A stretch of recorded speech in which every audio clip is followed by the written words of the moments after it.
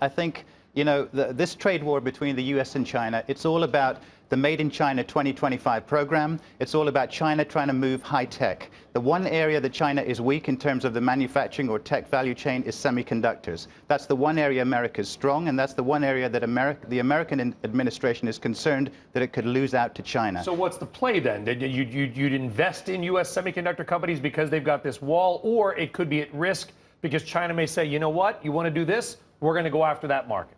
So we think there'll be the focus of the action from these from today's tariff is really semiconductors. So we see a number of things happening. One is that around the world, semiconductor ecosystems will develop, just as we had internet ecosystems and software ecosystems.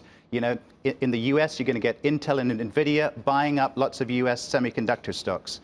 In Korea, you're going to get Samsung and SK Hynix doing the same. And of course, China is pumping billions into its own semiconductor industry. What does that mean? It means smaller US chip stocks, we think, are going to consolidate.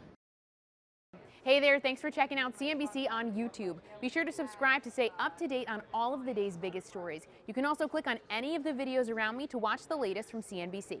Thanks for watching.